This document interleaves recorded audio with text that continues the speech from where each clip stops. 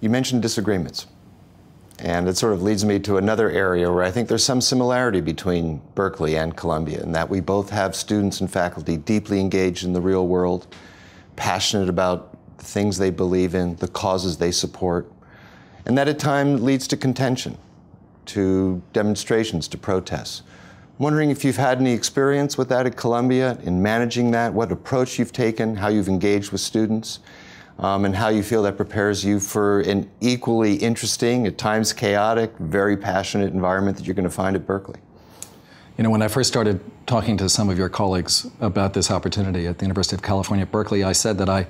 welcomed a campus that was full of energy, that involved people in every level of public debate, both about the future of education, but also about all the other issues that circulate around our campuses. And of course, Columbia and Berkeley do share a lot of things in common. While I've been the Executive Vice President for the Arts and Sciences, we've had some incidents at Columbia that have been, I look at them now as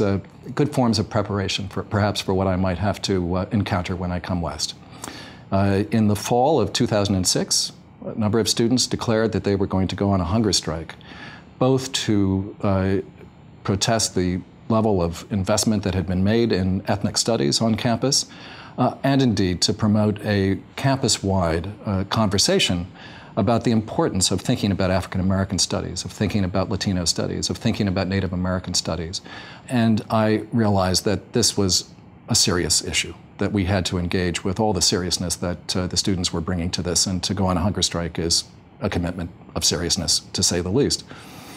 What I did was to basically spend every evening until the strike was resolved, meeting with the negotiators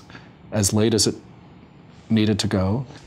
And we talked about both the history of Columbia's commitment to ethnic studies, what we had been doing, what we were planning to do, how we could work together, how we could find ways to ensure that the concerns they had could be addressed without, however, finding new forms of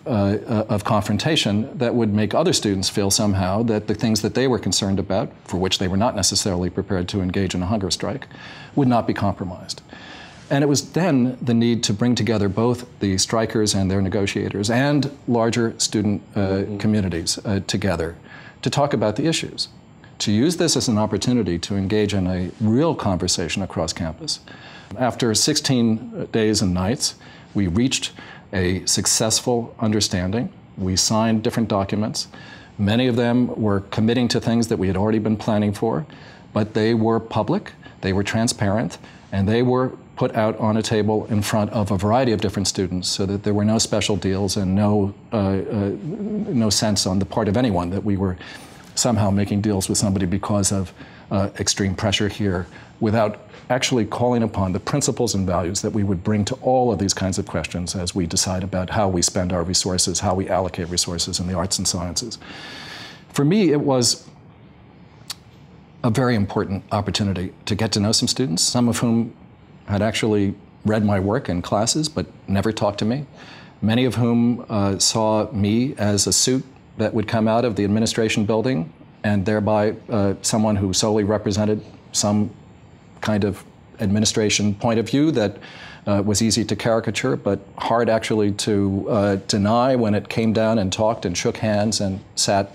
for hours and hours it often took to work through some of these issues. But I hope that that kind of experience, and I hope that my commitment to dialogue, to negotiation, to talking with students, and indeed to openness about everything that we do, will perhaps be helpful in situations at Berkeley where there are sometimes passions and even tempers that can grow out of pace with the needs that we have as an institution to bring communities together and resolve our differences and our disagreements in an amicable way.